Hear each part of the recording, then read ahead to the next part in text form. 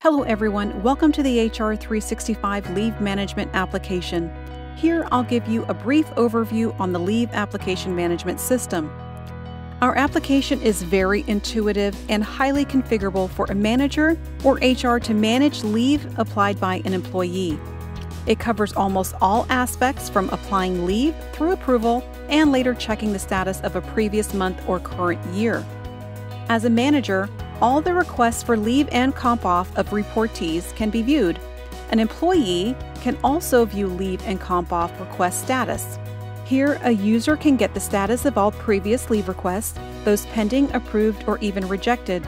An employee can apply leave from the self-service portal or directly from this application. Here, the user can select the leave type as casual, medical, comp off, or restricted. As an HR admin, these leave types can be configured or more can be added as required. In this case, this employee is applying for a casual leave. You can define the title of your leave here. The start date is intuitive. As soon as you select start date, it will prompt you to select the end date. Here, a manager is automatically defined. It will pull up from the records and gives the ability to add an additional manager for the approval.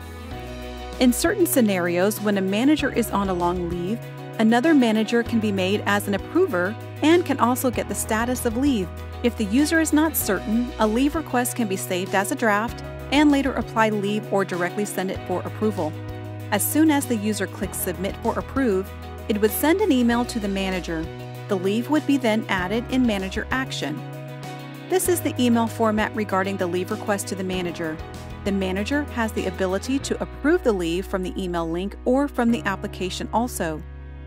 Once they click on the email link, the manager will get a leave request form along with the Approve and Reject button. As soon as the manager approves or rejects a request, an email is sent to the user regarding the status of their leave request. The manager also has the ability for bulk approval.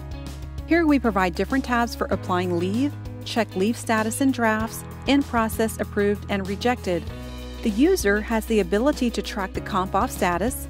An employee can rise a comp off for any previous day he worked on, and the manager can approve that comp off. That would stay and get added into the leave record. As a manager, all requests for leaves and comp offs for a particular day and particular month can be viewed and can check particular user info as well. As an HR executive, this tool gives the ability to apply leave on behalf of the user. This comes in handy when an employee is not applying the leave for certain reasons. In this case, HR can apply on behalf of the employee. We can configure leave management application settings from the HR 365 portal. This application is having a two-level approval workflow. Once an employee applies for a leave, the manager can be considered as an approver. However, in certain organizations, HR is the final authority after a manager. So second-level approval workflow can be enabled from Settings page of HR 365. This page can be initiated with annual casual paid leaves, medical leaves, number of restricted holidays, annual leave, start date, and end date. This is a calendar year which can be defined. Once defined, it would be reflected to all employees.